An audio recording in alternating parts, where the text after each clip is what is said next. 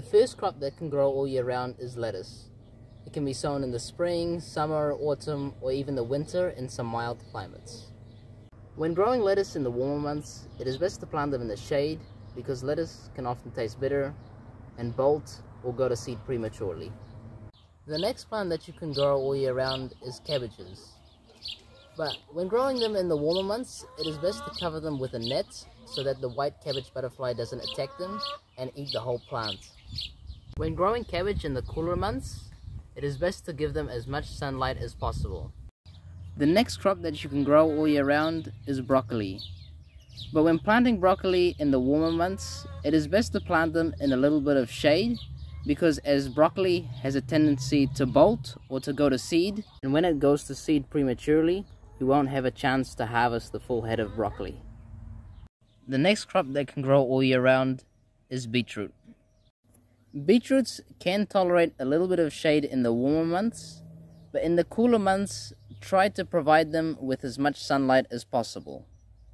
A bonus with beetroot is that you can also eat the leaves as Swiss chard or silver beet.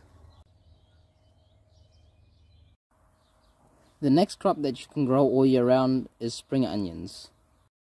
Spring onions are also a very easy crop to grow, so it's great for beginners.